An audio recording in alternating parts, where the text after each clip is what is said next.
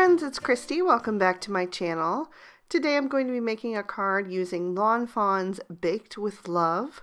So I'm stamping out my images with Memento Tuxedo Black ink on some Copic friendly cardstock, and I'll be coloring with my Copic markers today. Before I pick out my markers, I just wanted to go ahead and go through my pattern papers.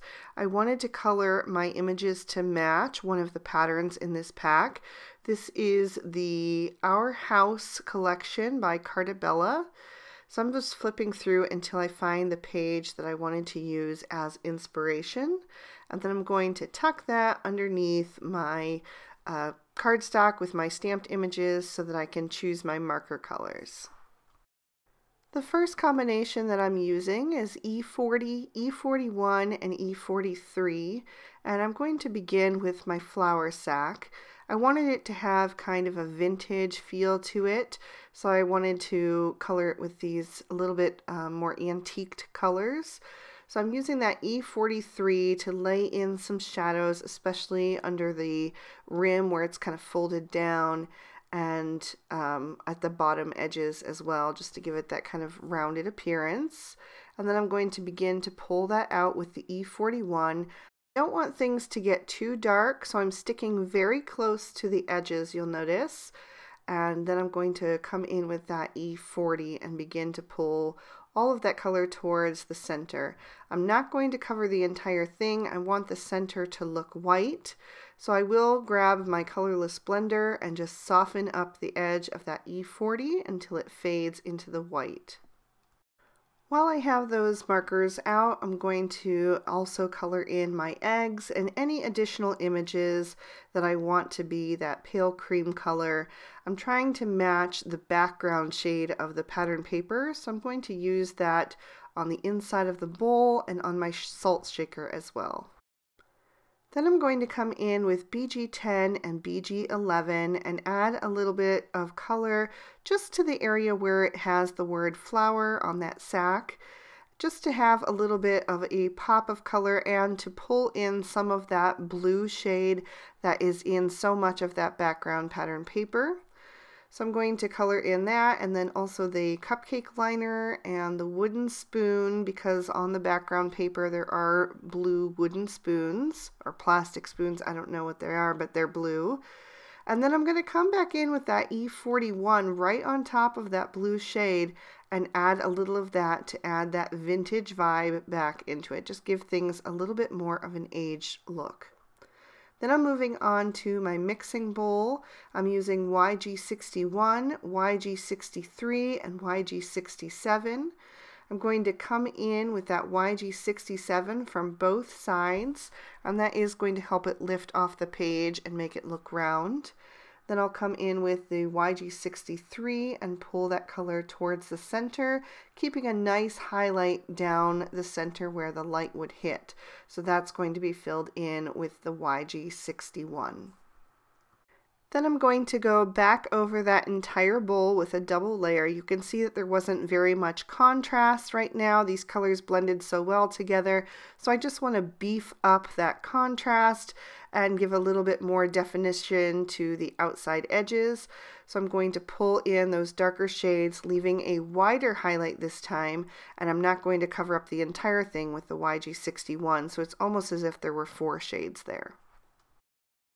There's a lot of pink tones in that background as well, so the next combo I'm using are R11, R20, and R22. So I'm adding some shading in with the R22 on the cupcake frosting, just trying to define those layers and again just outline the edges, and then I'm going to pull that color towards the center with the R20, and then I'll use that R11 as my highlight down the center. And then I'm going to remove the R11 and add in the R24 to color in my cake stand, since there is a red cake stand in that background. I'm going to accentuate the little scallops with that R24 and then pull in some color from underneath where the top would be casting a shadow on the base, and a little shading on each side, and then a little shading on each side of the top as well.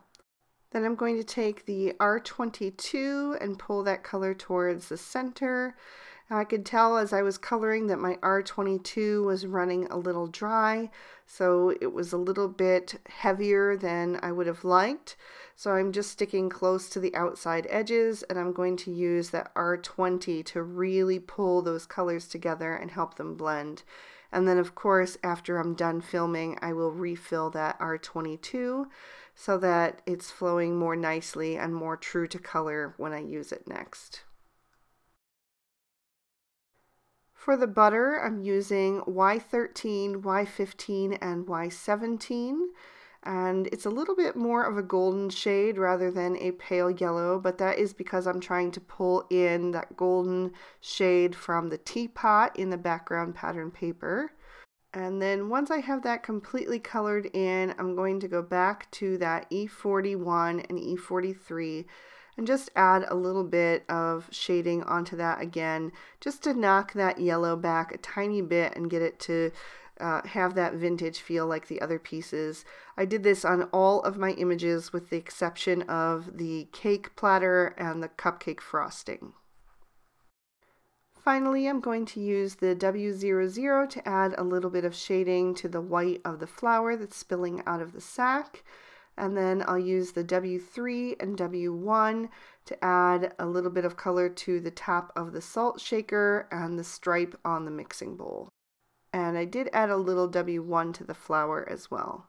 And now I'll trim these out with the matching dies. Now that I have my images colored, I'm going to go through my pattern paper pad and choose 2 additional patterns that are going to match with the piece that I've chosen as my background. So I've got this pink polka dot that kind of resembles little cherries or something like that I thought would be cute with the cupcake theme. And now I'm looking for something that'll add a little bit of boldness, and I thought this black and white scallop would do the trick. So I'm going to pull those 3 out and trim those down to size. Next I need to add a sentiment, so I'm going back to my Baked with Love stamp set and stamping out the sentiment with that theme. And I'm just using black ink on white cardstock, so it'll mimic the black and white scallop pattern paper that I'll be using. And then while I have my MISTI out, I'm also going to stamp on the inside of my card. I'm using Lawn Fawn's bubblegum ink to stamp Have a Sweet Birthday, and then several other images that were included in that same stamp set. So this is just a 1 stamp set card today. So I stamped that down a couple of times to get a really good impression, and then I added a couple of additional images just to fill in the scene a little bit on the left and right sides.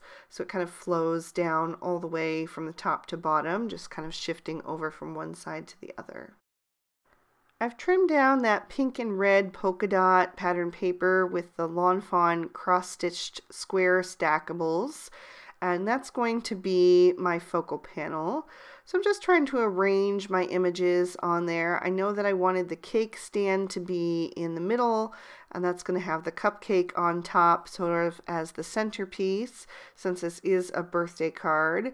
And then I wanted to arrange all the rest of my images around it. So I'm just laying things out and seeing how I want them to fit on the card before I go ahead and glue them down permanently. Now I did want to say that this card is for our current Lawn Fanatics challenge, which was to make a card that is inspired by your favorite movie, book, or song. So I chose my favorite book, which is called The School of Essential Ingredients by Erica Bauermeister, and it's about a woman who is teaching cooking classes and also about some of the students that are taking her cooking class. So it's a beautiful book. I absolutely love it. The writing is gorgeous and the characters are so compelling. And there's also a sequel called The Lost Art of Mixing, which is wonderful as well. But I thought this Baked with Love stamp set was going to be the perfect jumping off point from that inspiration. So I'm just going to continue to glue down my images as I had arranged them using some Tombow Mono liquid glue. That just gives me a little bit of wiggle room so that I make sure I have them exactly where I want them before they're pressed permanently into place. And then I'll top off the scene by adding the cupcake right to the center of the cake stand. And then I can just set this panel aside so the glue can completely dry. And then while that's going on, I'm going to work on assembling my card base. So I've got a piece of pink ballet slippers cardstock, and I'm going to adhere that base print down to cover the entire top of the card. I did trim that down with the Lawn Fawn stitch rectangle stackables to give it the nice stitching detail along the outside edge. And then I've got this black and white scallop. I'm going to add that a little bit high of center. I've added some foam tape to the back of my focal panel, and so I'll peel off those release papers and line that up right over top of the scallop.